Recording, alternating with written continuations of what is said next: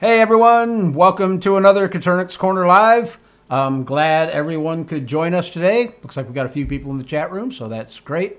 With us today is none other than Perry Schofield, and he's going to bring us up to date on what he's been working on since the last time we saw him. Welcome to the show, Perry.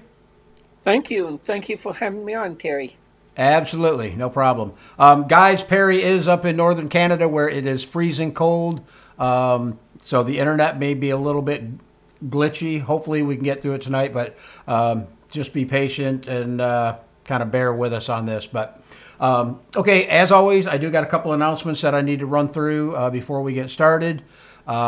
Big shout out to our channel supporters, Hatching Time and Southwest Game Birds.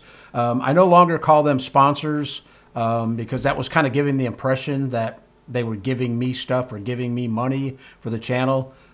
They're basically channel supporters. They give me stuff, but it's all stuff that we give away on the channel. And I just wanted you guys to know that.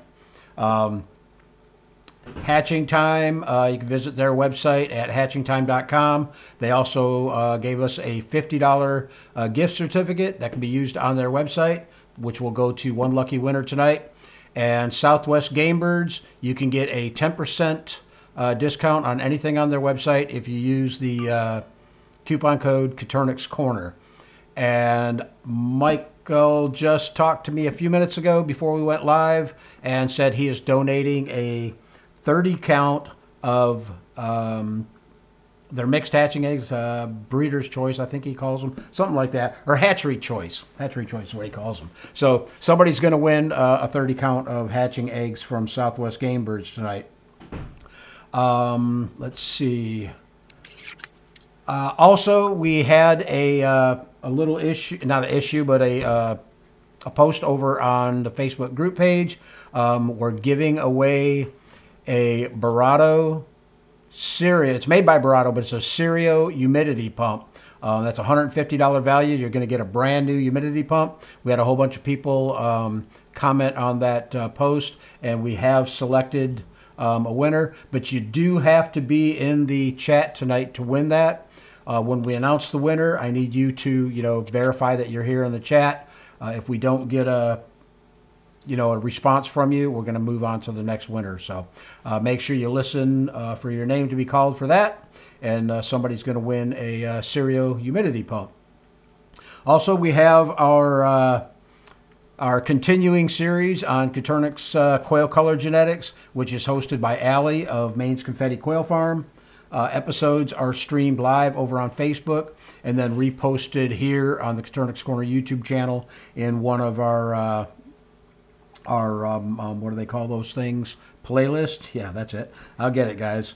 But Allie does a really good job of explaining, the different mutations. She uses visuals and whatnot, and terminology, and she explains that terminology so even the beginner can follow along. Also, I want to announce we did a live stream from my quail room a few weeks back. And then I also did another live stream last week, I believe it was, from my quail room. So I think what we're going to do now, we're going to do this is kind of a test thing going on, but I'm going to continue to do the Coturnix Corner live from my computer room, which is where I'm at now. But we're going to select a day of the week, and I'm going to try to do a live stream from the shop, and we're going to call that Shop Talk. And that's basically going to be 1 hour of, just basically talking about what's going on in the quail room. If anybody's got questions, you guys could be, talking back and forth in the chat room. Just something a little bit different. And the thing that's going to be nice about it is I can move around when I'm out in the shop. I've got a camera that I can move around with, so I can walk over, show you what's in the cages or show you, feeders, cage design, stuff like that. So we're going to give that a try, see how it works out, and hopefully we can get a second live stream going. Next week on the 25th, Naomi from Kansas City Quail is going to be here. She's got some really important announcements that she wants to make. So you guys mark your calendars, the 25th. Naomi will be here. I want to give a shout out to our moderators, Lauren and Henriette. I think I've seen both of you guys in here so far tonight, so I appreciate that. All right, I think I've talked enough. Perry, if you're ready, let's go ahead and get this thing started. Why don't you start out by telling us a little bit about yourself, and then we'll jump right into the slideshow. Just let me know when you want me to bring it up. Okay, well, I'm 67 years old. I'm a retired teacher. I taught school for 38 years, mostly junior high, and I survived. And yeah, sometimes with junior highs. I grew up on a dairy farm in Nova Scotia. I started raising birds when I was 10 years old. I saw my first Coturnix quail in 1978. Okay. So I moved to Alberta, northern Canada, in 1980, and then I had some Coturnix, but my real start with Coturnix came in 1986. I had moved to a new school where I was teaching junior high science, and I got in touch with the University of BC, who had a facility called the Quail Facility at that time. They wouldn't sell eggs to the regular person, but since I was a teacher, I was able to get eggs to hatch in my classroom. So 1986 was the start of the Schofield Silver collection. At that time, I got the Silvers, Pharaohs, Rosettas, Tuxedos, English Whites, not Texas A&M Whites, but English Whites from them. And also, the Rosetta had the gene for the Celadon gene, the blue egg. And I had a line of the wild color quail that laid a snow white egg. It wasn't Celadon. When you broke it open, the cell was white. A lot of people now are getting Celadon eggs, which are very light in color. But when you break them open, they still have that blue tinge inside. The white eggs I had were white, just like a Bob White egg. And if anybody knows where there are some that lays a white egg, I would love to know. I always regret it not being able to keep it going. So that's a little history. Oh, I wanted to mention, so this September will be 36 years since I got the eggs from the University of BC. So I've kept my silver line going for 36 years. Wow. I got the eggs mid-September, and they hatched the first week of October. a little more history on Schofield silvers. It was in 1914 that I did the trade with Robbie Richard of James Marie Farms, and he got the eggs for me to bring the silvers in shell-down eggs into the U.S. And it was in 2015, I think in April, was when he first released the eggs to sale for the public. Okay. So all the silvers you see in the U.S. in the shell-down egg layers, as far as I know, came from that importation by Robbie in 2014. Wow, that's great. Yeah, and I get called. I don't know. We did it legal. Everything we did was totally, because Robbie has a professional quail farm. Everything had to be done right. So every paper was signed and darted. But since that time, I've got calls from people in Germany, England, Norway, Sweden, Malta, all people who now have the Schofield silver collection. So I'm not quite sure how they got everywhere. But I'm glad it's a good thing. I love the color. So Terry, you had a couple of slides for me. We could go through quickly. Absolutely. Let me make sure I'm on the first one. Yeah, we are. Okay. About 2.5 years ago, because of my knees, I had to get rid of everything I had. So all my cages, I sold my acorns, all my birds, but I was able to get a close friend to keep some for me to keep my lines going. So when I came back, I had to start new cages. So I make all these cages. They're 48 inches wide, 18 inches deep, 10 inches at the back, 11.5 inches at the front, so the eggs roll out. Okay. Because I didn't know how long I was going to be in it again, I bought really heavy-duty shelf frames from Home Depot. Because I figured if I only kept them for a year or two, at least I could use the shelves as shelves again. So right. These frames are never going to break down. The wire is 1 inch times 1/2 inch black 16 gauge coated wire. So when I want to, it's pretty, and it's coated really good from Home Depot up in Canada. I take them out when I want to wash them, just take my power washer and they wash up really nice. Nice. The boxes I make, and then they're coated with Varathane, clear Varathane, 2 coats. So they're real easy when I go to clean them out. And nothing sticks to them. They don't get moldy or anything. So if you want to go on to the second frame. Absolutely. This is some more cages. Cages are made like 48 inches wide, but each cage has 2 dividers inside. I can drop down, and it makes into 3 16 by 18 cages, which I can use as a hospital cage, or if I want to do some selective breeding, which I'm doing on a couple cages later. If I want to put a male and 2 or 3 hens, very special in one pen, I can select from them. Otherwise, I usually want 12 to 15 hens and 3 males in a cage. Okay, next slide.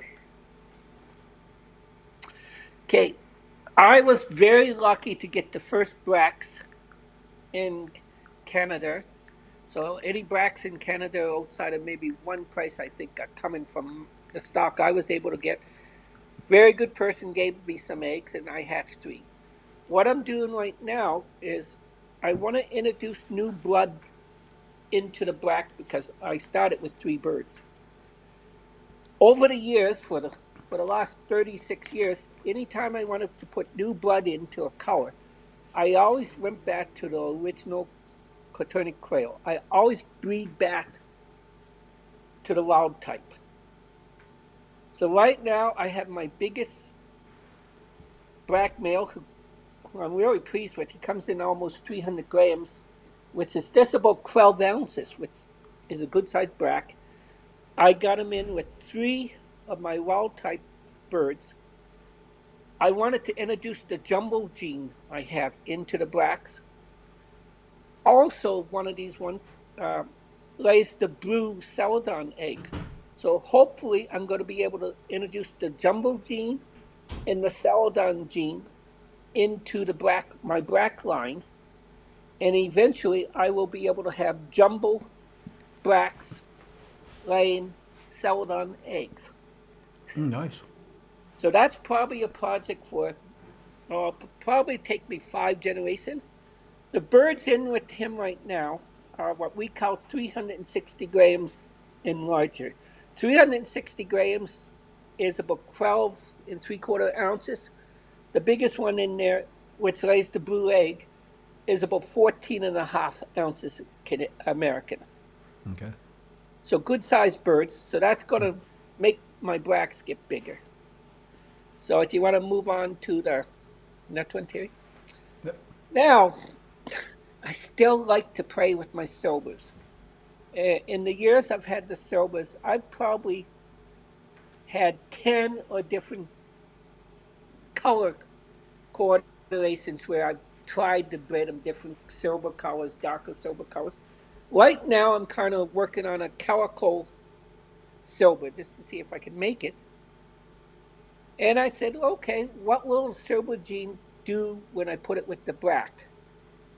So I have there's 3 birds in there with him. One is 2 of them are kind of calico.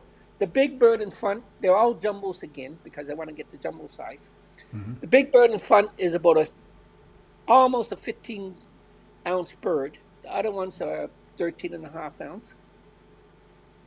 And the one on the right hand is what I call a charcoal. I make charcoals by taking a nice silver male and breeding him to a dark Tibetan hen. About 1 out of every 5 or 6 chicks for me will come out a really, really dark gray. Not black, but dark gray. And I've always called that color charcoal. So he's in with one with a little more white. And there's one in the background you can't see that is more of the calico gray. And then with a charcoal. I will take those chicks from him, from that pen, and I will breed those chicks back to each other. And then I'll take a couple hints and breed back to him and see if I can darken my gray color or if the gray will make the black get even more black. Okay, you can go to the next one. This is one of my calico birds. You know, she's dark gray with white. Not quite what I'm looking for right now, but she's getting close. And again, it's a jumbo, about 13 ounces. She's the one you couldn't see in the back of the pen with the black male. Right. You can go over. This is the charcoal bird. It's not black. You can see it's kind of a dark gray. Mm-hmm. And it's not a good one. I've had much, much nicer in the past. It was in my pen with all my hens to sell, so it got a little chewed upon.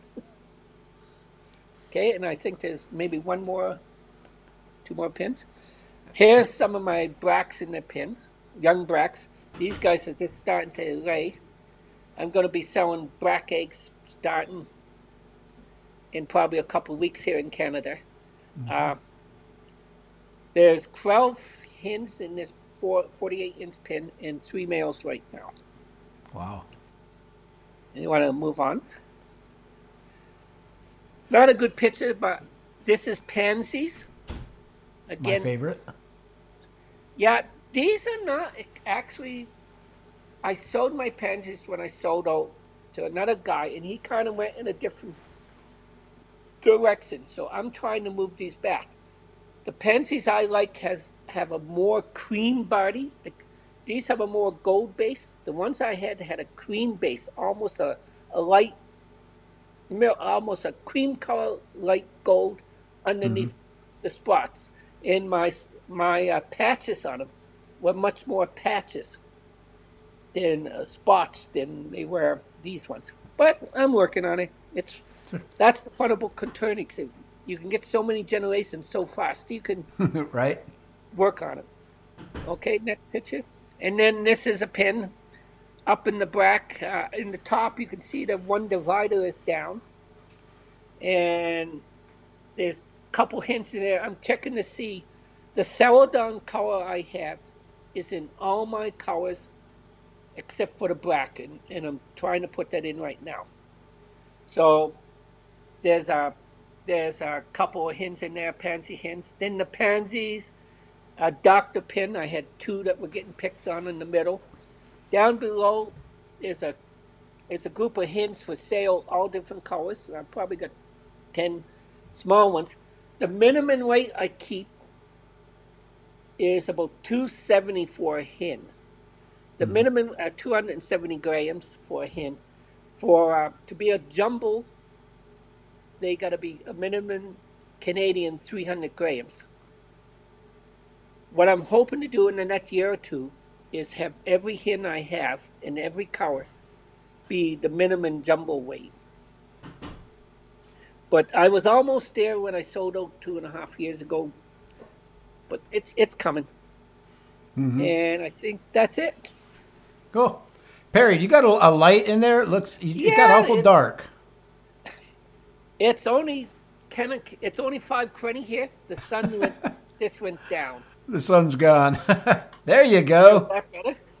I was thinking maybe it was you. I never even looked. Yeah, the sun's gone down here about 10 after 5.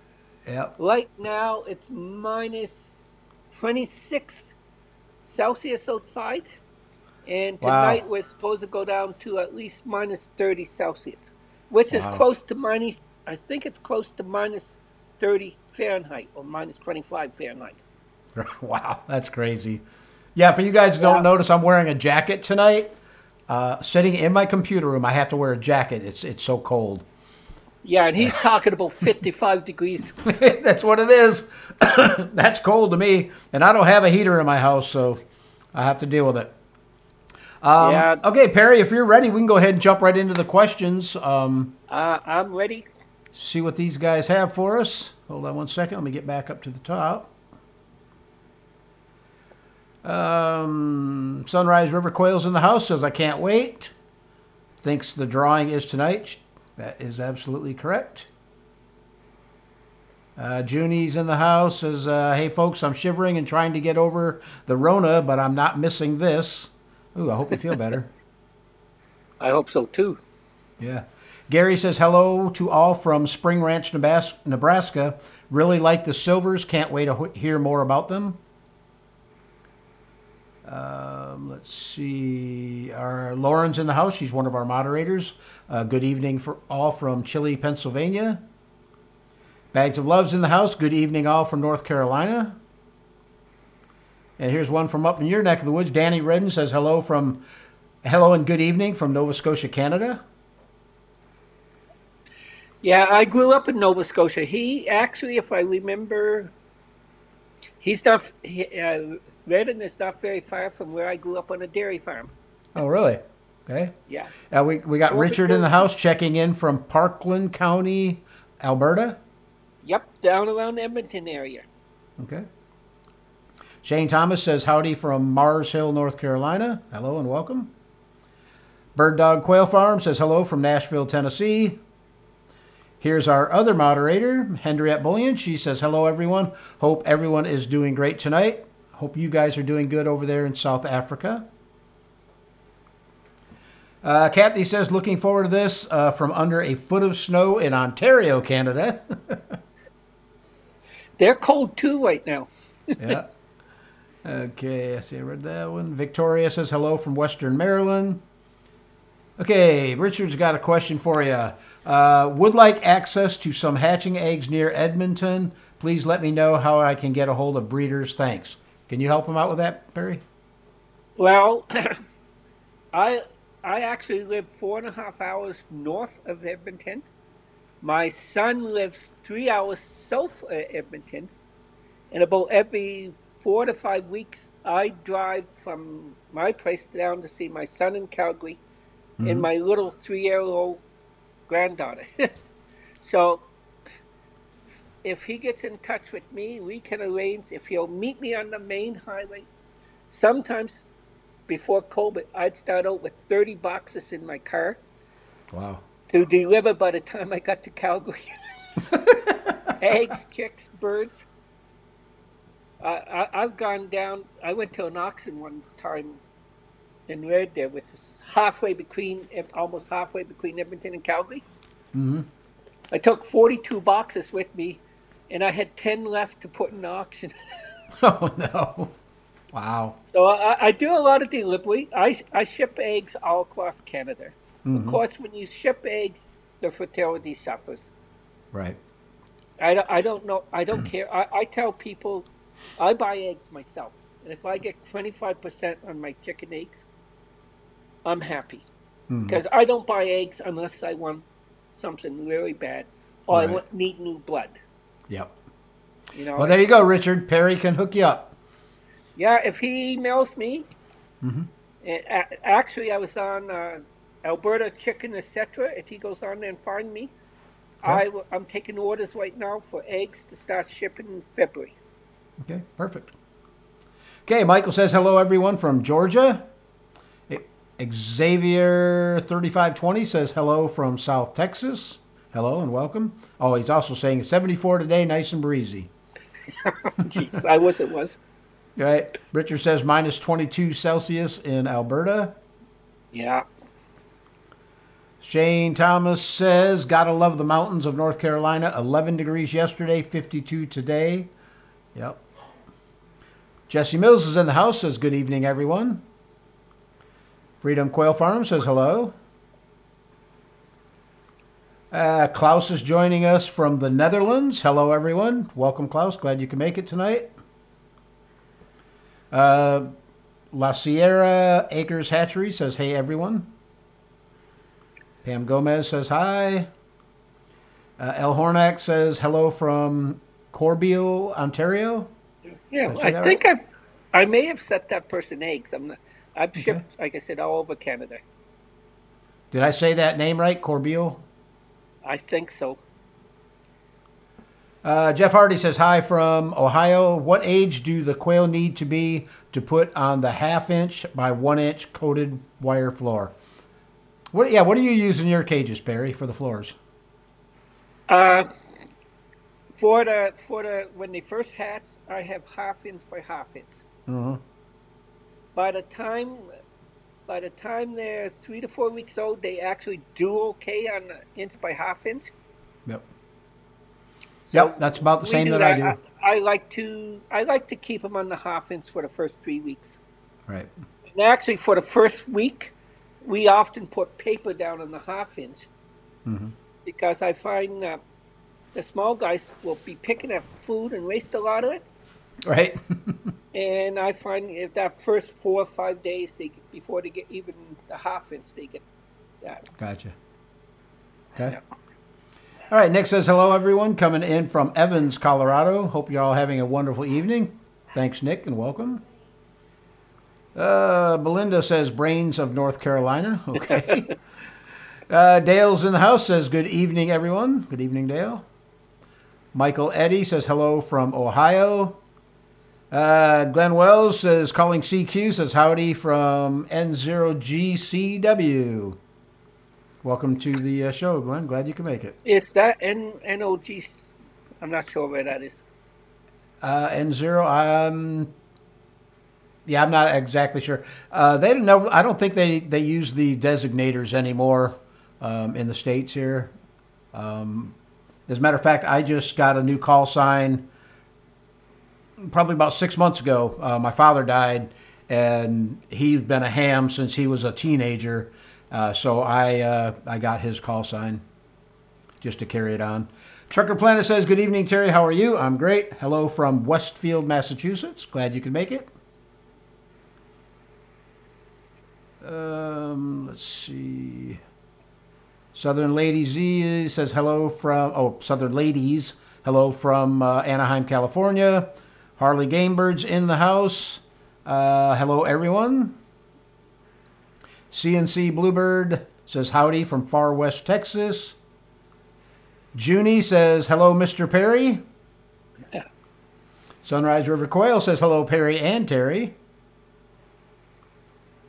It's so wonderful to see you are doing well. Andrea says hello to both of you. Go Big 007 says, I love you for bringing Celadon into the USA for us. We have raised them for the past year now.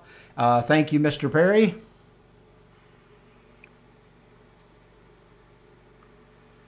Danny Redden says, hello, Terry and Perry from Wolfsville, Nova Scotia, home of the Acadia University. That's my hometown. I grew up 7 miles from there. I'll be darned. Small world, isn't it? Acadia University. Yeah, small world. Better Homemaking Network says greetings. Jeff Martin says hey from Nebraska. A. Jones says hi, Terry and Perry, checking in from the northeast tip of Ohio. Thanks for doing the show. Absolutely, and thanks for showing up. Yep. Nick says the legend. That's you, Perry. I don't know about that. Carol Ray says hello from Florida. Gary Miller says hello from North Carolina. La Sierra Acres Hatchery says, hey, Perry, love the silver collection. They are our most popular quail we sell here in Southern California. Cool. Donna says hello from British Columbia, Canada. Yeah, I'm sending her some eggs this spring and some chicken eggs. Oh, cool. I also raise heritage birds. Okay.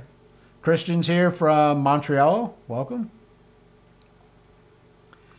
Ava Fisher says, question, Perry, how long did it take you to make the Schofield Silver Collection until they were ready to be released publicly? Okay. The first silvers I got were what I called a Phase 1 silver. When they came from the UBC 36 years ago, what they did, they would not crossbreed the silvers together because there was so much death in the eggs and the babies. So what they did, they only crossed a silver with a wild type. And what you got from that first cross was a wild type bird that looked wild, but it was a gray color. It had exactly the same markings as a wild bird, but it was a very light gray. So those were the first silvers I ever had, what I call a Phase 1. Because I had such a small operation, like when I first got them, I was only keeping like 6 hens of each of the 6 colors, and I didn't have a very big space. I only had a little 10 by 10 building, and I also had 3 other types of quail. I had Bruce Gale in California and Gamos at the same time, so there wasn't. So they said don't cross silvers to silver. So I said, well, okay. Maybe I'll cross them out to something else. So I started crossing out 2 Rosettas and 2 Tibetans. And at that time, those were 2 of the 6 main colors. When I first got the silvers, I had never seen any more than 6 colors I could ever find. I actually got some eggs from Mars Farms in California at the time. They were the people who made the Rolex incubator in the Coturnix. Okay. So the silver color you see right now didn't come till about the 4th year I had them. And that was after I crossed out a couple of times to Rosettas, crossed back to the wild type. And then I started to get what I call a true silver. It was a really, every now and then you'll see somebody put a picture of a really nice medium grade bird. With no other hardly any markings. I called those true silvers, and once I started getting those, the silver colors you see today took off. So it would probably be 3 years before I got those. And that was, by that time too, the death rate had gone down from, well, the university said 50% of the eggs will be infertile if you breed silver to silver. 25% of the eggs will die when you put them in the incubator. They'll form, but they'll die. And if you were lucky, 25% of the eggs might hatch, but some of those would die. Like when I got it, the lethal gene was really lethal in them. And and by the third year, I had it down, so I was getting maybe 60 to 70% of the eggs were showing fertile. They were still affecting it. And out of the 60 or 70%, I was getting close to 60% live chicks. Right. But during those 3 or 4 years, I probably did 8 generations. Wow. I've Nice. always been intrigued by the Coturnix quails, how many generations you can get. Right. So one year, I had them in the basement in a house in northern Alberta at the time. I decided I'm going to see how many generations I could get in 1 year. So from January 1st, when I set the eggs, to January 10th of the next year, I actually hatched 6 generations Wow. and had one laying. So as soon as the bird at 6 weeks, 6.5 weeks was laying, I take the first week of eggs, toss them in the incubator, and hatch them. Wow. So I had the great grandmother, and maybe there was one more great in there, on one end, and the other end, the hen starting Right. to lay. Wow. That's crazy. So it's amazing to realize because occasionally I also had one hen that laid 5 weeks of age, which helped. Get it done. Okay. Vasil says, Vasil, I hope I said that right. Hello from Georgia. George says, hey there, everyone. I learned a lot from the chats. Glad to have you here. Pam Gomez says, hi from Perry, Florida. Oh, okay. Yep. Nick says, question, how do you isolate your celadons to ensure they're celadon carriers only? And how do you know if your rooster is a celadon carrier? Are there specific color mutations that are carriers? Okay. I have found over the years that the Rosetta in Tibetans will carry the celadon, or mine did, more often than other colors. I have found that if you get the gene into a nice Tibetan, which is the dark brown, what I call the old fashioned Tibetan, it seems to do better. Now the celadon gene, because I over the years I had nobody else to trade with to keep the colors going, I had to breed out colors to colors and breed back all the time. This I just use basic Mendel principles for genetics. I'm not a genetic guy. I don't plan, but I had celadon eggs coming from every color of bird you could think. You name the color, and I've got celadon eggs from them. Mm-hmm. But I do find if you want to breed a line to make it true, I believe that the Tibetan or Rosetta will do it better than any other color. Okay. What I do, and I'm probably going to make some people mad with this, when I hatch chicks from blue eggs, I take them and I nipped off on the back left leg. I just take the tip or the hind toe Mm-hmm. off. So I absolutely cannot mix them up with any other birds. And those birds, if you breed together from that hatch, then you will increase your percentage of celadons. I now see there's people in the U.S. and did you say it maybe that are getting 100% celadon eggs. I don't know. I don't deal with the celadons at all. Yeah, I never did. If I was Mm-hmm. lucky, I found if you bred too often for celadon, you started to get problems. I found on the third or fourth generation, Mm-hmm. my birds would get a little bit smaller, and Yep. they seem to be more delicate. Really. You know, it's They funny you say say that because it's sort of like we had a guest on not too long ago, Klaus from the Netherlands, and that's exactly what he was talking about was, issues with multiple generation celadons. I found that years ago. I might do 3 or 4 generations of celadon, never more than four, and I'd be getting maybe 60% of the chicks. Over half would come celadon, Right. but then I would cross out. I tried going a little farther a couple of times, and I found fertility went down. Even though I was hatching from jumbo birds, the chicks were smaller, and they just didn't Yep. seem to be as happy. You know, I know a couple of people have called and asked me about that, and they've said they're going to switch because they did celadon generation so long. Mm-hmm. They're going to switch and do no celadons because their line actually petered out. The Right. birds Got were just weaker. not happy. Yep. Good to know. Okay, Robert says, good evening from Minnesota. All right, Del Chuchu's in the house. Hello, everyone. Greetings from Cuba. And tell that daughter of yours I said happy birthday. There's somebody in Cuba that's maybe it's Brazil. There's somebody in Brazil Mm-hmm. that has the Coturnix that lay white eggs. Oh, Not really? celadon eggs, but white eggs. I'll be I've darned. contacted him a couple of times, but never got an answer. Right. Isn't that the way it goes? Yeah. Gary Miller says, awesome, Terry. Can't wait. He's talking about the Shop Talk live streams. Jeff Martin says, Shop Talk sounds great. I've gained a lot from your videos.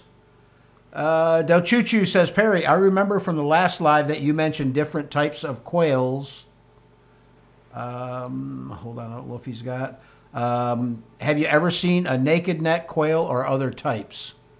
Yes. When I first bought the birds from UBC, now UBC being a university, they have students who would go through 2 or 3 generations at a time. They actually had naked neck Coturnix. Really?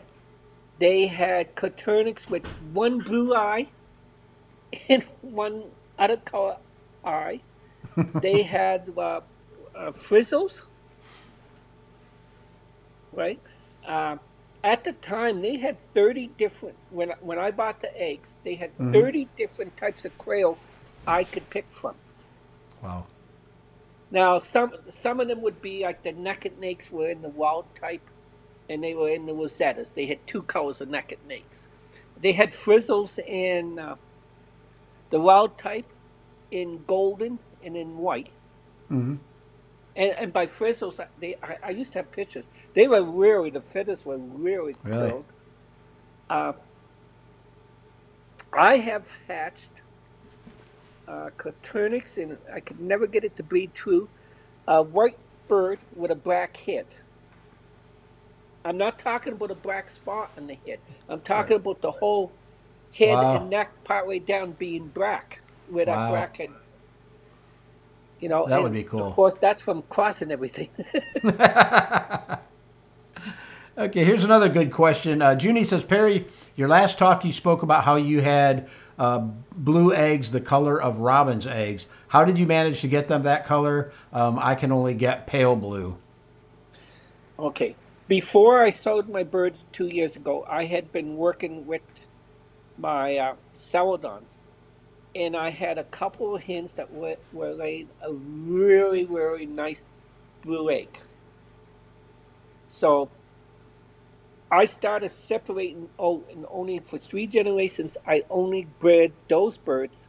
And I'd breed about 20 hens of each color in each generation. And I picked only the brightest and darkest blue with no spots. When I like a celadon egg that has no spots on it.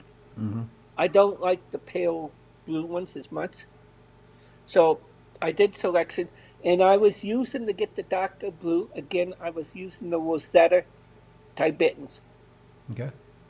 Because I don't know whether it's maybe because they're a darker bird and already have that darker color in them, but I would get the darkest eggs from him. I had really nice celadons. I had a couple of hens. Their eggs were, you put a robin egg by it, and it was a shade less, but it was pretty close. Cool. Yeah. But that, all right, Xavier says, takes time. Go ahead. Xavier says, awesome. First time here, but loving all these quail streams. Robert says, I had my first Coturnix back in the early 70s. Not many colors available at that time. Yeah. I got mine in the 70s, the first one in 78. Did you? At that time, you could only get English whites. You could get what they called Montarian Manchurian Golden. They didn't even talk about Italian Goldens at that time. Right. And the Manchurians did not breed true. If you bred Manchurians to Manchurians, you'd get a certain percentage of wall color. About Really? 70% Manchurian. They had the Rosetta. They had the Tibetan. They had the dark tuxedos, which were from Tibetan bears. And white. There were 6 colors. And I never, until I got a hold of the university, didn't know that there was all these different colors. Right. And I know in the U.S., when I was looking for eggs at that time, basically, I even bought some eggs in one time from the U.S. back in the 80s. You never seen anybody advertising all these different colors. Right. Right. When did you start seeing colors? You've been in it for a while. When did you start seeing colors for the first time? All these odd colors showing up. Who, me? Yeah. No, I haven't been in it that long. I'm only on my 3rd year of breeding quail. Oh, okay. And I'm right now just starting to learn all the colors. That's why I'm getting into the genetic side of it, to get a better understanding of the colors. See, and I have to say, I said this was because of Robbie. Robbie had corrected some colors. He raises thousands at that time, so he'd have mutations. But I never seen the explosion in colors in the U.S. until Robbie released the Sobers. Right. And I found with the Sobers over the year, you never knew sometimes what mutation or what color you would get when you bred a Sober with another color. Never always the same. Like Sobers with my Goldens one year, I actually had Sober Goldens with the exact marking of an Italian Golden, but a bright Sober body. Wow. The next time I bred them, I got this funny looking bird, which I got 6 or 7. I never even kept them. They were not the same. So I blame a lot of these colors upon the Sober gene being introduced, and then people selected. People who like Coturnix, they say, I like that color. I'm going to breed it and make it true. Right. There's so many hobbyists over the U.S. now. Sure. Yeah, there is.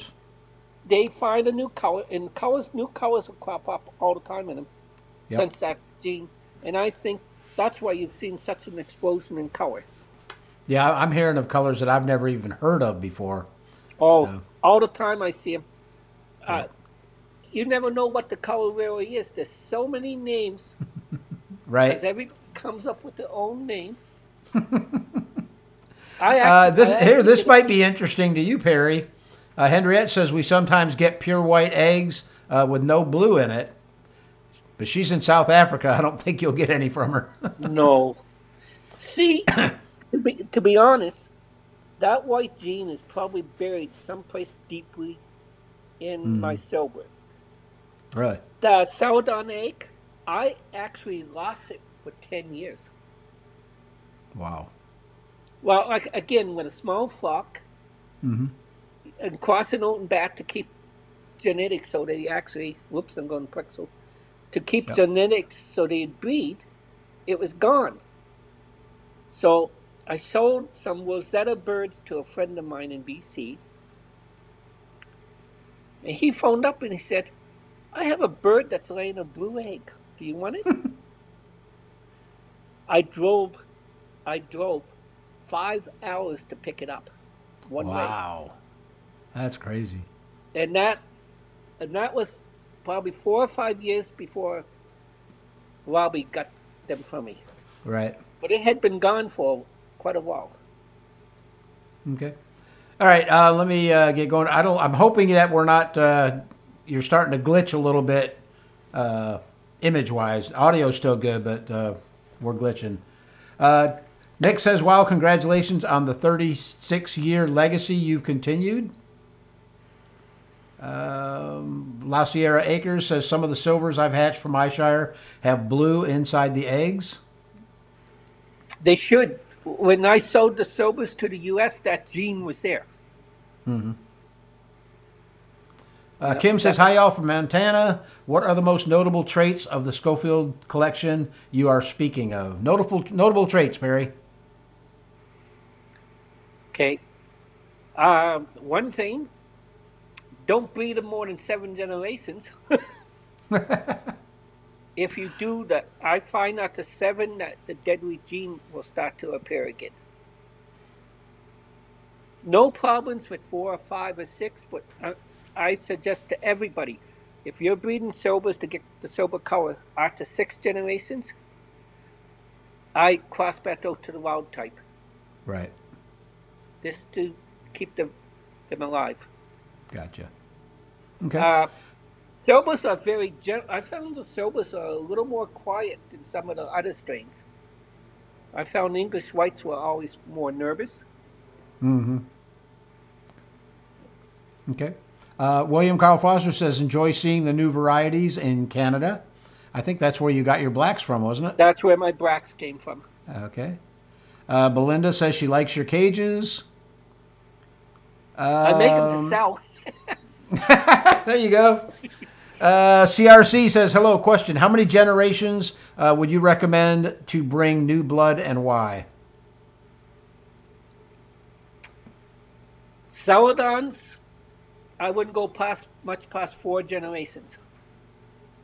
Silvers, I bred silvers to get certain colors of silvers up to 7 generations. I started to have problems, so 5 or 6 on silvers. You can cross oak to a wild type bird, not related to your flock. Always do that. If you're going to do a cross oak, when I do a cross oak for new blood, I find somebody, do research on them, try to make sure they've been at least 4 or 5 years that they haven't got birds from me, which at one time was pretty hard in Canada because now there's a lot more breeders in Canada than there used to be. So you get unrelated wild type bird, cross them out take the chicks. You may not have that color, but when you breed those chicks back together, 25% of the birds should be the color you're looking for. And now you got your new blood in it. Right. And whenever I could, I would get 2. If I could, I'd get 2 strains of wild type birds. Mm-hmm. I would breed my silver males to the wild type hen, and I would breed the best wild type male I could get from a different line to my silver hens.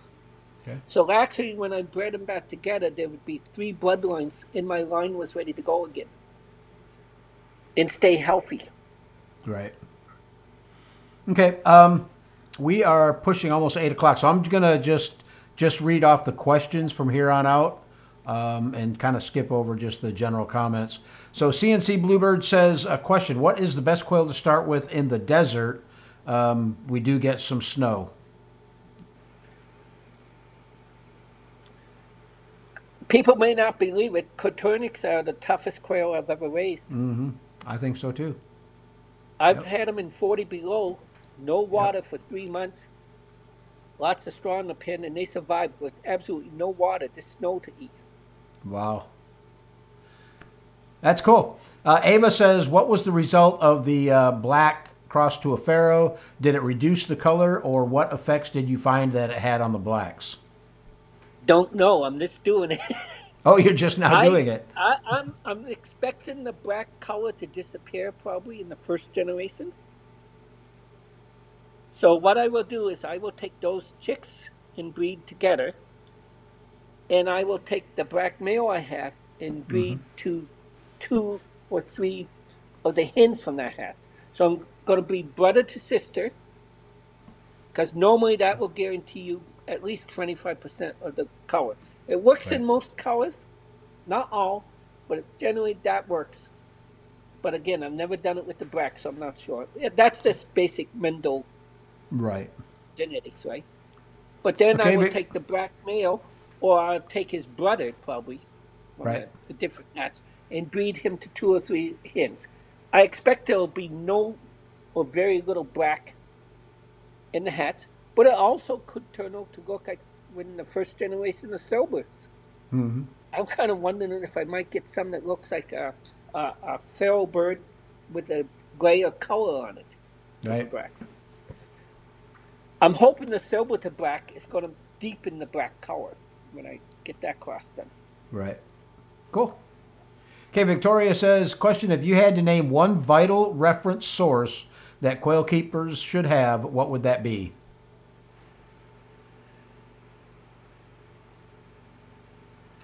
Right now, Yeah.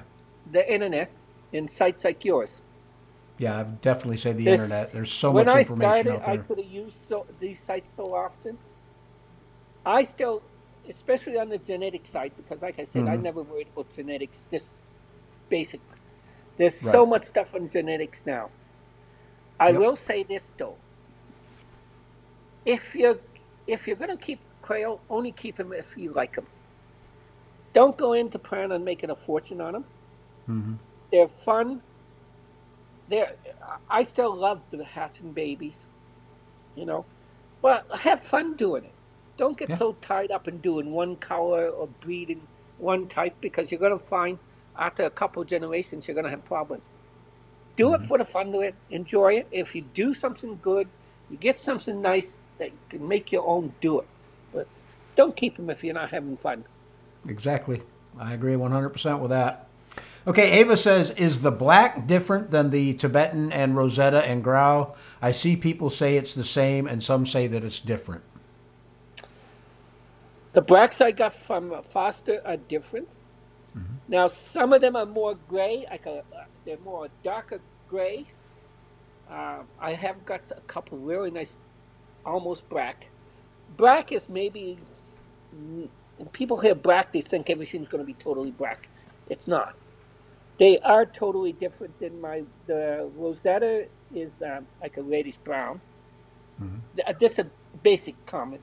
And the Tibetans are a much darker brown.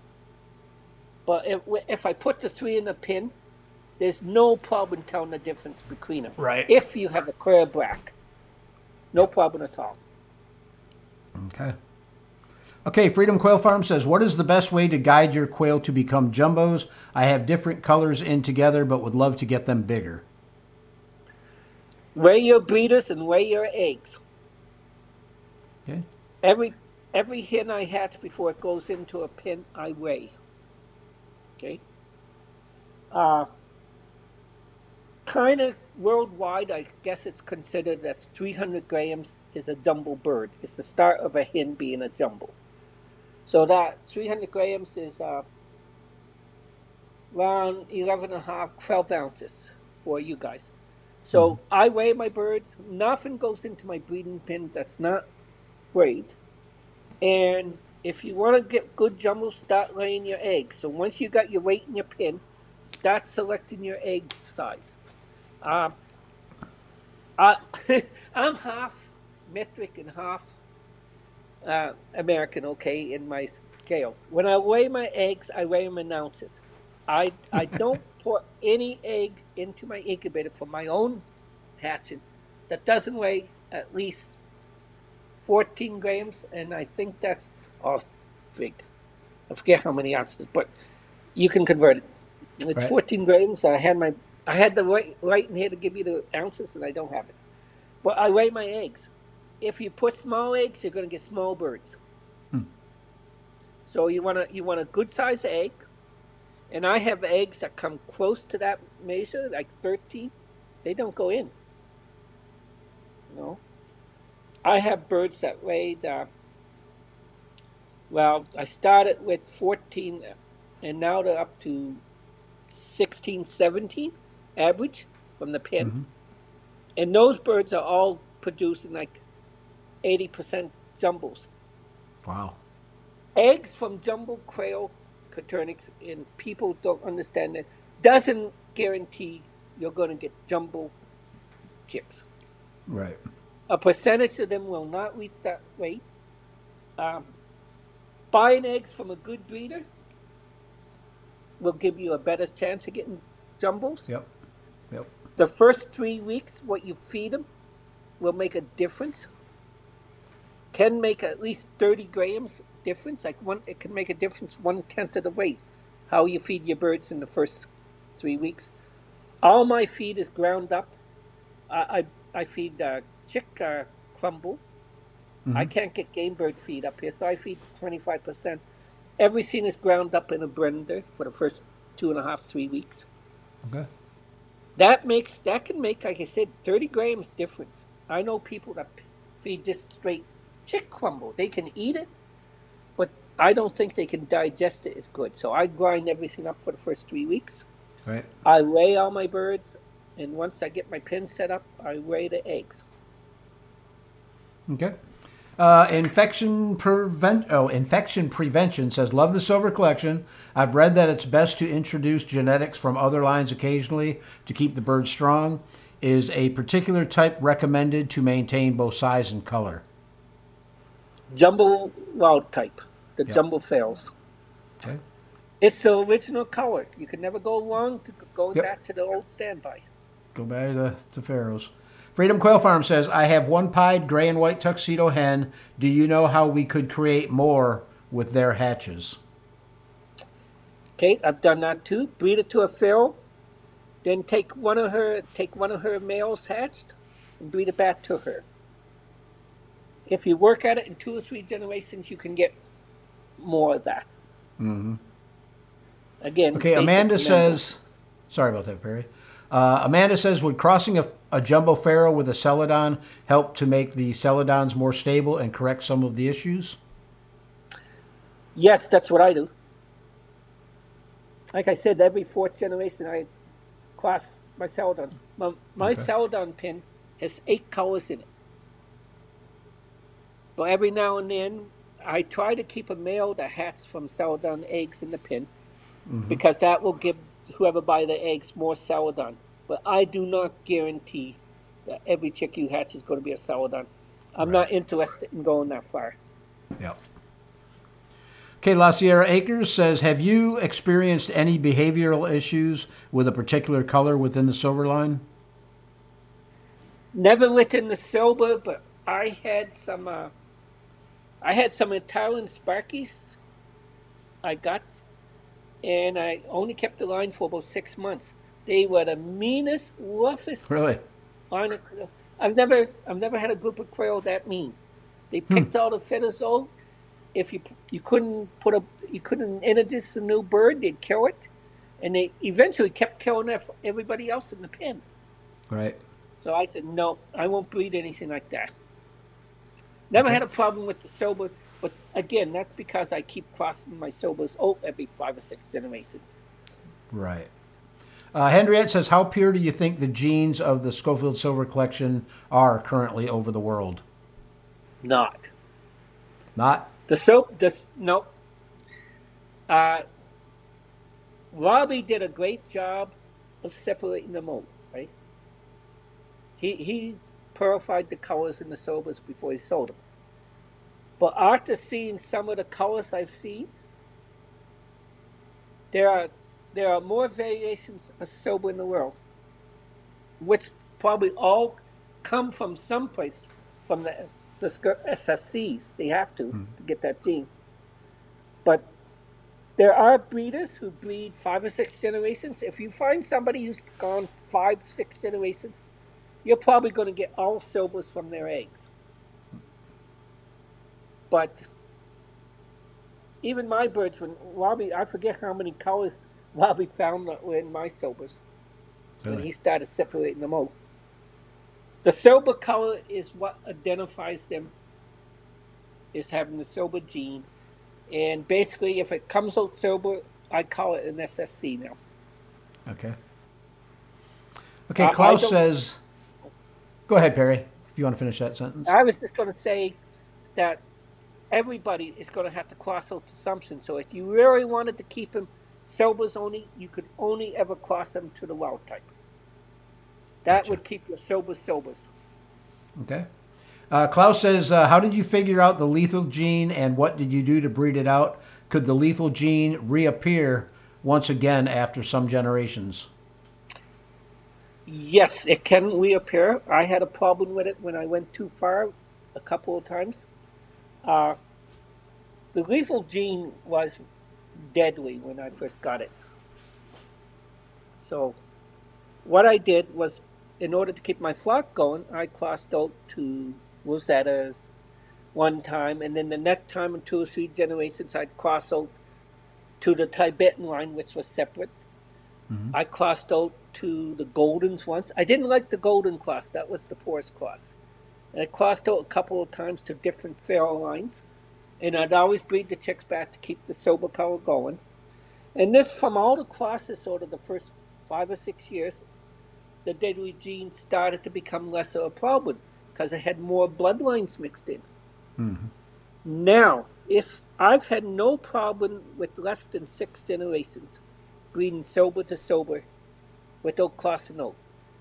As soon as I crossed that 6th generation, the 7th or the 8th generation, which I've done once or twice, fertility dropped. I had more chicks start to die in the egg. Yeah. Really. But if you cut it off at 5 or 6, I never ever had a problem. I'm actually crossing my silvers right now with my ferals to bring in to make sure I don't have problems. And I'm kind of working on the calico silvers too. I want to see what they do when I cross them out to the feral. Gotcha. Okay. But yeah, it can come back.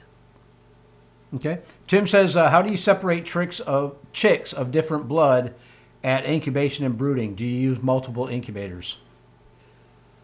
I've always had some type of sportsman. In my hatching box, I divided it off into little sections. So I marked the eggs. Right now, if you looked in my incubator, the egg says B times S. So that's black times silvers. Then it's got B times P. When I candle those eggs, there's always eggs you toss. So I arrange the eggs for the colors I want to separate at the front of the tray. And then when they go in the brooder box, they go into their own separate little section. Celadon eggs, I always just clip that little toe a little bit on the hind left foot. Right. So I always wanted to know what was Celadon, because a lot of people just want it. Even if a chick doesn't lay a blue egg, if you look at a bird that's been hatched from a Celadon bird and break its egg, it will be blue inside. It will have a blue tint. As soon as you break that egg, you can say, oh, this has the Celadon gene. Even if you cross, I do that when I cross out, because when I cross out, I want to make sure the ones I'm breeding back for the Celadon is carrying the gene. Gotcha. So if it doesn't show blue inside this normal, I don't use it when I breed back. Okay. La Sierra Acres says, would you consider writing a guide to the silver collection? It would be awesome to have your story and your experiences in writing. I was going to mention that the last time you went live with us, Perry. My wife has been asking me to write a history of keeping Coturnix. I've considered it. It wouldn't be long, like I said, but I've considered it just doing it on Apple Books and giving it away for free. There you go. I don't. I'm a retired teacher. I'm not rich, but I have enough money. I'm happy. Sure. The quail are my toys. Yep. I don't smoke. I don't drink. I don't have a fancy race car or anything. Right. I spend money on my incubators. I hear you. Klaus wants to know, when you got your blacks, were their eggs standard sizes? I found them pretty small, between 8 and 11 grams, almost like button quail eggs. Okay, my eggs when I got them were standard 10 to 11 grams, maybe 12 grams, which is what I call a standard Coturnix eggs. The hens were standard size, like a standard Coturnix. 300 is what we consider grams. Now somebody can convert that for themselves. 300 is a jumbo. The normal Coturnix hens that I had before I started working on jumbos would be 180 to 220. They would produce a 9 to 11, 12 ounce egg, about twice the size of a button egg regular. Okay. I actually made jumbos, or pretty well jumbos, before I even got eggs from James by selective breeding. If you select your biggest birds and you select your bigger eggs, you can get up fairly close to that 300 gram mark. Okay.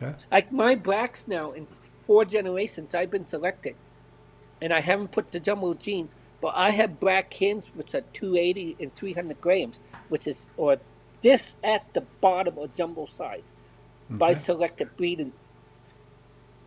But the fastest way to get jumbos is to find somebody who has a big feral wild type line and Right. cross that blood in.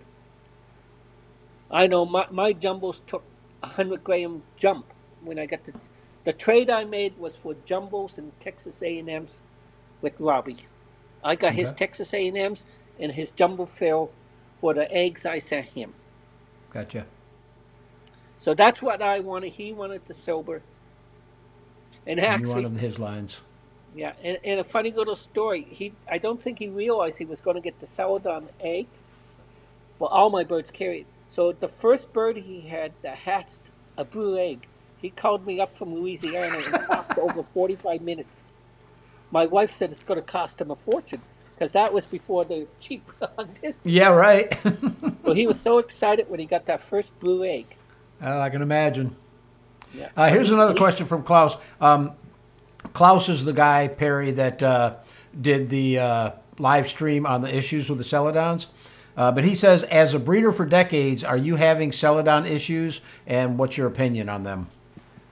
I love the Celadon. I love the egg. I like the clear blue eggs. I don't like the pale ones. I don't like the spotted ones. But my birds, I never have a line that produces 100% Celadon because I cross out every 4 or 5 generations. Okay. I think if you're keeping Celadons, you got to realize that if you go to 100%, you're going to have some problems. If you do it because you like the egg color and you want to keep it going, cross them out every 4 or 5 generations and work on them again. At 4 or 5 generations, you're going to get probably 50 to 60% of the cross will lay blue eggs anyway, and you work from there. But like Klaus said, if you keep going with them, you're going to have a problem. Yep. That's exactly what he had discovered and what he was saying on the live stream. So. Yeah, and that's exactly what I found over the years. Yep. Okay, Freedom Quail says, I had a gray hen and a feral roux throw a gray baby with yellow lines in her feathering. Have you seen certain varieties mixed together that causes a deadly gene? I never had a problem with the crosses because normally I did a cross because I was directing the cross. I have heard, I never had a problem, I've heard that you can have problems with the Italian birds with a reduction if you breed them together too often with a gene that will reduce fertility and stuff. The only birds I ever had that problem with was with the silvers if I went too many generations. But whoever you are, if you're breeding your birds, you got to introduce new bloodlines at least every 3 or 4 years. Mm-hmm. In 3 years, you've probably gone 5 or 6 generations with your birds. Or you can, if like me, when I used to hatch year round. I always had Christmas babies. I was getting 3 or 4 generations a year. If you do that every couple of years, you got to bring in new blood. Right. Okay. Lauren says, how do you handle shipping eggs given the cold temps that you get in winter? Any special concerns? Yes. The post office up here, because of COVID, is not as reliable. I generally, because of the cold, stop shipping the end of November and don't ship during December. Generally, I start shipping when February. Our days start to get warmer, and they usually get warmer. I use foam shippers. Pack them up good in foam with a foam on the top, bottom, and wrap the box good. I've never had anybody come back and tell me my eggs were frozen. Really? But that's when the post office was going good. I'm Right. a little worried about starting this year because I mailed a little box with something for my son in Calgary. We're in the same province, 700 miles apart. I mailed a special delivery by Canada Post. Mailed it on December 28th. Now, it's supposed to be 2 to 3 days delivery. He got it this week on January 15th. Right on Cost time. me $16 to mail a box 4x4. Right. So I'm going to try it anyway. Right. Klaus has another question. He says currently he has black crossed with Pharaoh in the incubator. Are they extended brown with Fee as we're all thinking? What would that generation, if bred together, create blacks, or just a percentage? It won't, in my opinion, if you bred them back together, you will not get 100% black. No. Okay. I expect 25 to. See, I'm not sure how the black gene works. This is the first time I'm doing the same cross he is. I would expect that you might get a percentage of black in the first hatch. I'm not sure. Tell him to contact me in 3 or 4 weeks, and I'll tell him what I got. See what it is. There you go. But it's actually the same idea he has that I wanted to Right. see what would happen. And I really want to. I'm really excited about seeing what happens with the sobers in the black. Okay. Maria says, what type of feeders and waterers do you use with the cages that you showed us today? My friend makes a feeder that hangs on the side of the cage. He makes them out of 4-inch white pipe. Mm-hmm. And you see the little windows on the side? He's actually cut holes. So you can see how much feed's in it? So he can see when the feed goes down in the feeder. I'll be darned. Yeah, and you can see what's those the white watering tubes hanging system? on the side of the cage. On the back of the cage, you can see the yellow waterers. Oh, yeah, I see it. We use the 3/8-inch pipe. They call them on Amazon. They call them pigeon waterers. Now, we tried 5 different types of waterers. I do not like the little cup types that hang in the cage. These waterers clip on the back, and when they fill up, they go down. So we have a little 2-inch hole cut by the waterer in the back. They can get their water that way. Doesn't take up space in the cage. The birds never get wet from the water, which I found in the cups in the cage. Some of the birds would roost on the water. Right. Which made a mess. So I really like them. Let's see. Klaus says, have you tried to create new celadons with a celadon rooster and plain hens, then their offspring cross back together or back to the father? Yes. If so, have you seen better results in terms of quality? Well, yes, because you're introducing new blood. Now, your percentage of chicks that will lay celadon eggs is going to go down. You know, when you do that cross, you bring in an unrelated bird that has no celadon gene. You're going to lose 50% of that gene, what you had. Okay. Now, what I find when you do a new cross to a new line that doesn't have celadon, dependent upon the parents. Now, if he's talking about parents where he's getting 60 or 70% blue eggs, I'm not sure what would happen.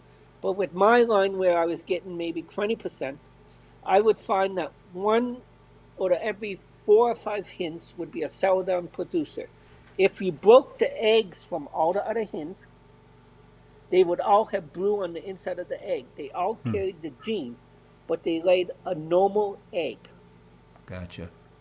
So I would take the blue layer and breed her back with a celadon male, and then I would take a different celadon male and breed to the biggest hens that laid eggs with blue inside. So the male carried the gene. So I would get a little slightly higher percentage from the male bred back to his daughter, but I would also get a percentage with new blood still from the male bred to the cross-olds that didn't lay blue eggs. Okay. My whole idea was to keep the color going. I wasn't worried about 100%. I just like the blue eggs. Yep. Again, I've seen, like I said, I've seen places online where they got trays with hundreds of celadon eggs. Not one out of color. I'm wondering how much trouble they have. Right. Trucker Planet says, Mr. Perry, do you use coated wire in your cages? Yes, and I love it. Yep. Much easier to clean. It seems to be easier on the bird's feet than the normal wire. I've really enjoyed it. And like I said, I bought mine from Home Depot. Now, in Canada, they do not carry it in the stores. You have to order it from the online store. Okay. But I'd highly recommend their half-inch by inch brack coated wire. It's stiff enough. It makes a very good cage. Coat it. It's easy to wash with the power washer. I just unhook Yep. them, take them out and wash them, put them back in, put the quail in, keep Yep. them clean. They're not going to rust like my other wire cages used to. Yep. Okay, I'm skipping over some of these questions that were already asked. Mark from the Shell Farm, he's in Connecticut. A lot of people look up to you for what you've done in the quail world. Are there any breeders that you look up to? Yeah, I like how do you say his last? I have a different accent, so words come out different. Yardley in Oh, Martin Yardley. Yep. yeah, Foster, you, Yep. Me. Robbie Wissard. Robbie Wissard was probably my first hero because of the help he gave me in getting the new bloods down. Sure. There's a couple good Essex quail in Canada.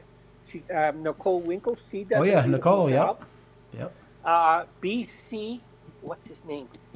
There's a breeder in BC. He does really good with his trail. I think he does a different job.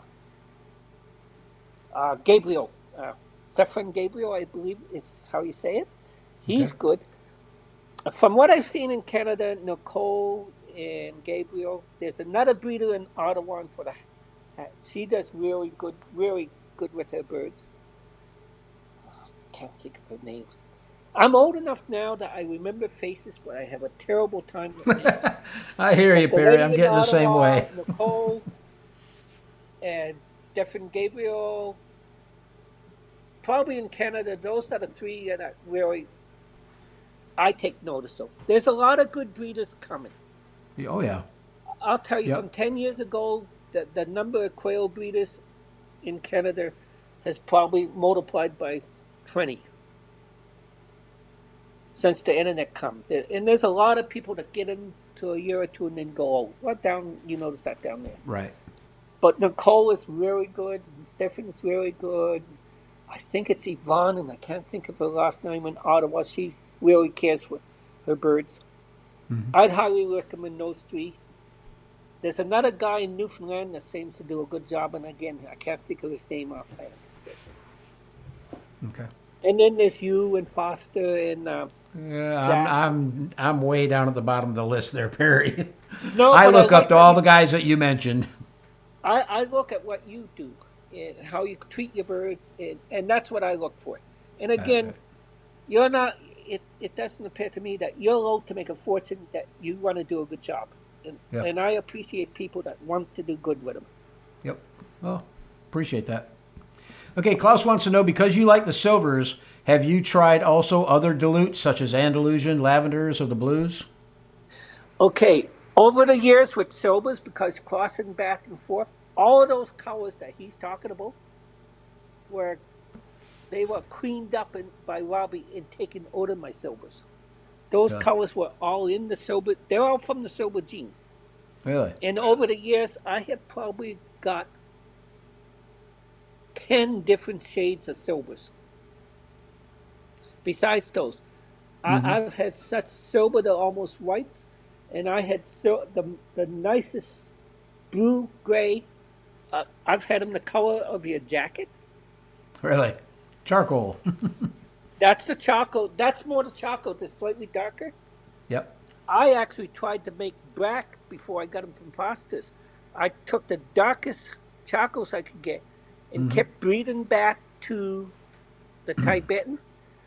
Over a year and a half trying, I actually got 3 black chicks. None of them. I had a black chick that was totally black. There was not the legs, the beak, the skin was almost black. But it only lived a month, so I think trying to breed from the charcoal, and I probably brought back the deadly gene. And that's why it did. I was so happy when Foster got the black, because I've always wanted a black one. Yep. Okay, Ava says, is it possible to have healthy celadons as long as you are mixing every once in a while? Is that what the big breeders do? or how can they keep up their inventory? I have no idea what the big breeders do. I'm a hobbyist. Mm-hmm. I never kept more than 15 or 20 Celadon hens at a time, but because I kept putting new bloods in, I never had a problem with Celadons, except the one time, 2 times I tried to make them 100%. Right. If you mix up the bloods, anytime you put new blood in, you're going to help your flock. So if you buy Celadons from somebody else, not your own line, and put into Celadons, I think it could only help them. You'd be keeping the blue gene. Okay.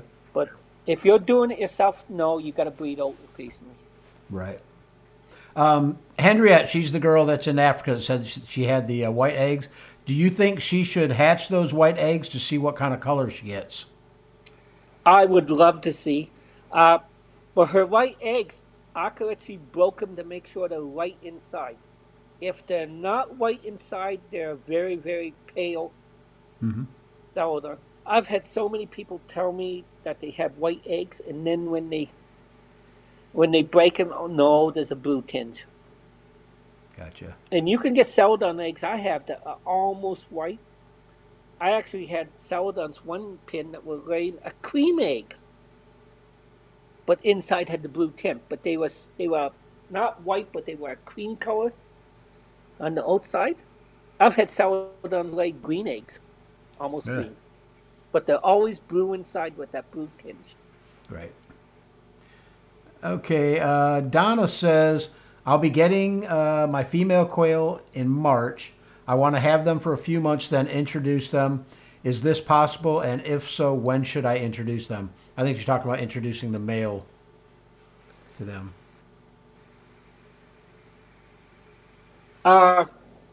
It works. Her biggest problem to watch out is if she has her females by herself, Mm-hmm. there's going to be a boss in that pen, and you put a male in there that hasn't been used to him. That boss hen, if you're not careful, will very likely scalp him or kill him. Right. I find the hens are worse for that than the males, especially in the jumbo hens. You get a big jumbo hen that becomes the boss in a pen, Right. and you put a new bird in there, she can be nasty to him sometimes.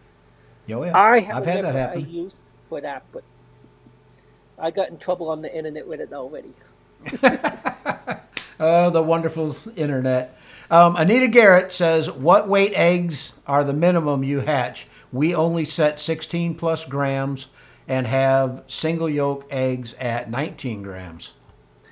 I generally hatch, I prefer 15 to 16. Mm-hmm. You have to watch that you don't get too big, because I find when you get over 19 or 18, over 19, fertility doesn't, eggs don't seem to hatch as good. Mm-hmm. I find really good hatching in my eggs at the 15, 16, and 17 grams.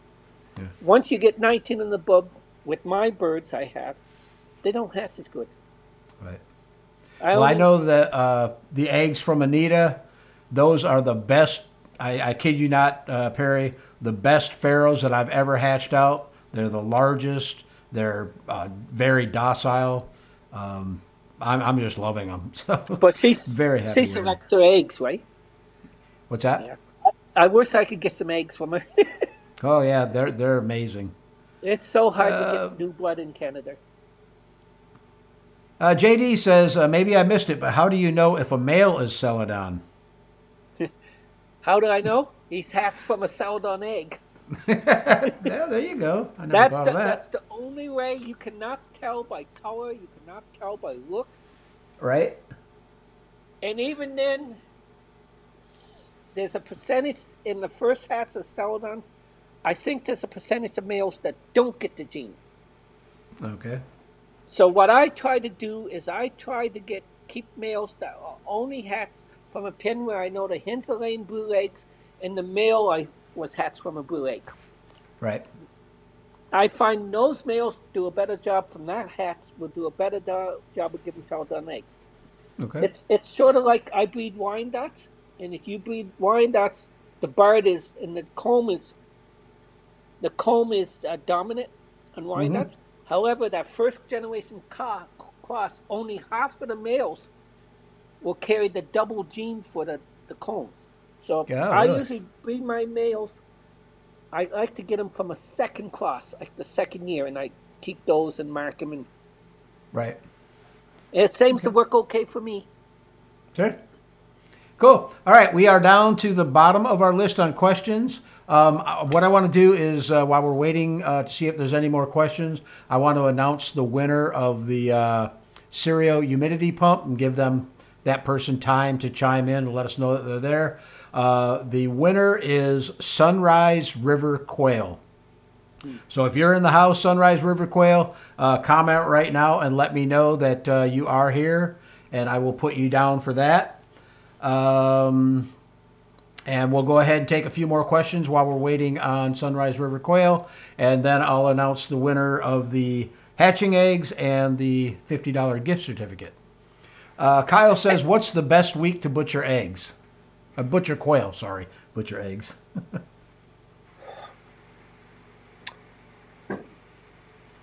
I probably would say I find your males will grow till 8 or 9 weeks, and your hens, my hens are big. They'll be jumbo size, 8 weeks, but they usually grow for another 2 weeks. So if you're killing hens, I'd say 10 weeks. Males by 7 or 8 weeks are probably full size. Okay. That's my opinion only. Okay. Chuck is in the house. Good evening, Chuck. Better Homemaking Network says congrats to the winner. I am still waiting on the winner. So, what was the name of that farm again? Sunrise, I believe. Yeah, Sunrise River Quail. If you are in the house, I need you to comment and let us know that you're in here. Otherwise, I'm going to have to select another winner because you must be present to win that. But I am going to announce the winner of the hatching eggs, and that is going to LaRonda Torreson.